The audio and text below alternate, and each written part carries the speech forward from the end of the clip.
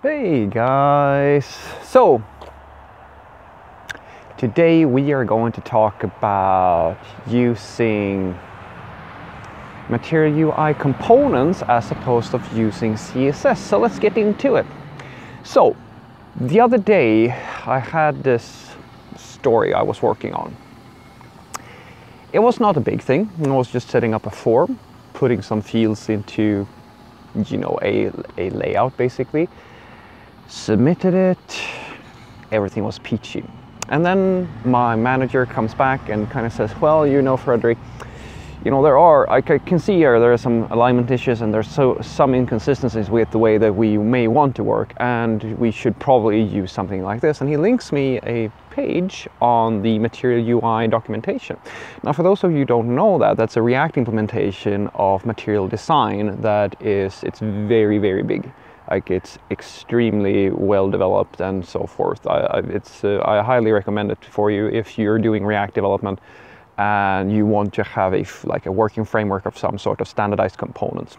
It's very useful for that. And he kind of showed me the way that they do that, where they basically have what they call grid tags, where the grid tags allows you to express how many columns, how many elements and so forth you want on a row.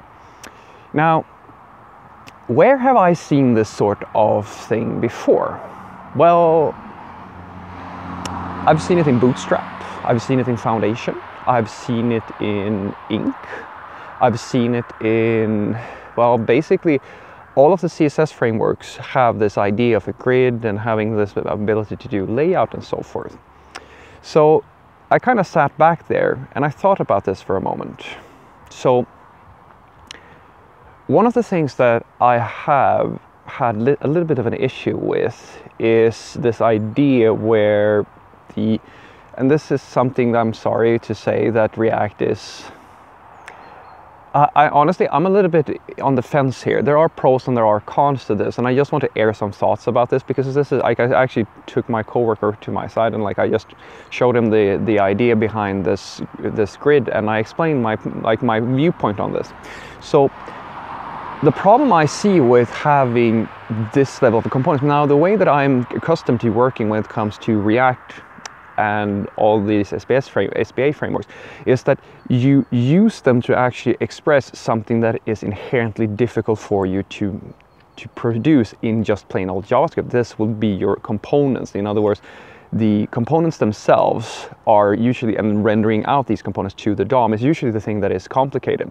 But when you get into this habit of inlining even layout into this tree structure, what you're in essence doing is the same sort of thing that I think is, it's weird to the point where it almost hurts me. Because think about this, let's go to good old HTML back in the day.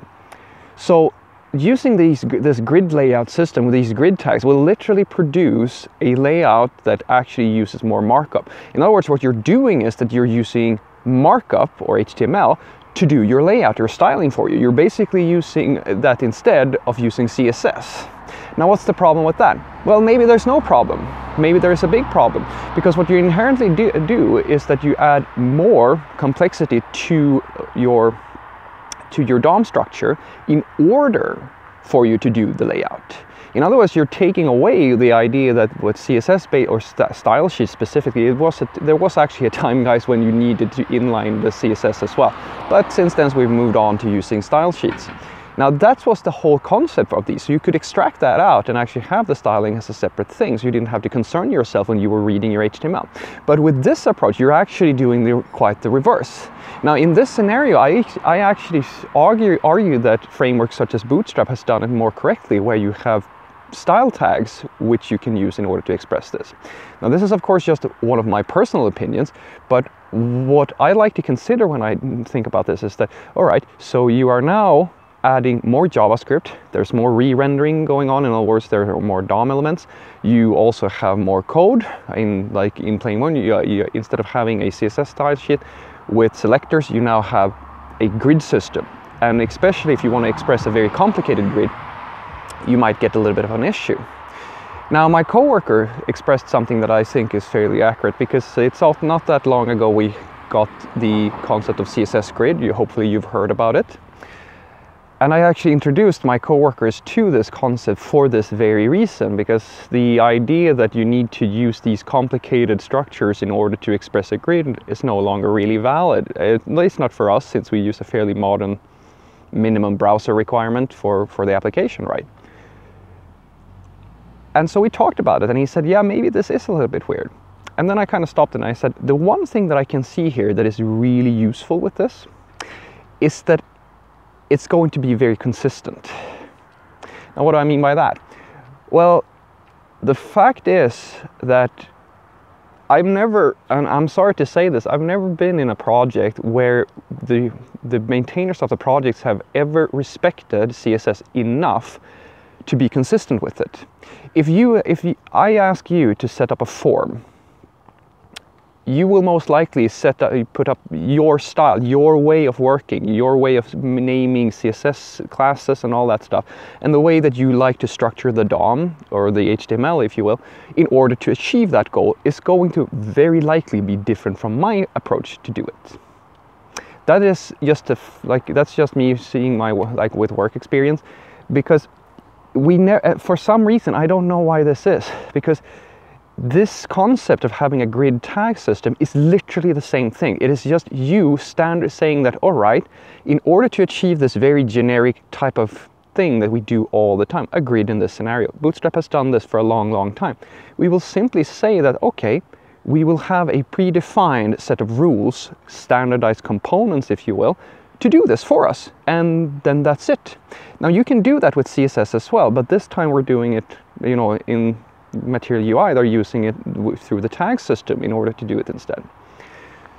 And this is what I was saying to my coworker. Like the fundamental problem that we're solving with this is that we will be consistent. It's very easy for us to just plug these things in, standardize them, and then we don't have to think about it so much, because once again, because we don't have a standard for how to actually make a grid in our project, this will actually help us. The question I want to pose here, is this really the way we want to go? Do we really want to create a tag system in order to achieve something that we should have just declared at the CSS level? Because I'm not convinced that it's a good idea to do the thing that people are doing. I've been saying this. People are adding more stuff to the DOM, especially in React Land, more stuff to Webpack, more things that Babel needs to transpile. This is just more and more stuff. We're just adding stuff on top of everything in order to, it almost feels like we have component addiction. It's almost like we forgot that, there are best practices that are standard, and if you do them correctly, they will do just as fine. And I don't think that using this approach is the right way to go. I think the right approach is to standardize your CSS and hopefully use CSS Grid to achieve this, because it will not add the same sort of weight to your project and the same sort of complexity. On the other hand, maybe it is necessary, because it might just be that difficult to get people to understand that naming things in CSS correctly and respecting CSS and the selectors that you create as much as your code, well, that might be a very tricky thing, I'm sorry to say. We'll see how it plays out. Have a great day.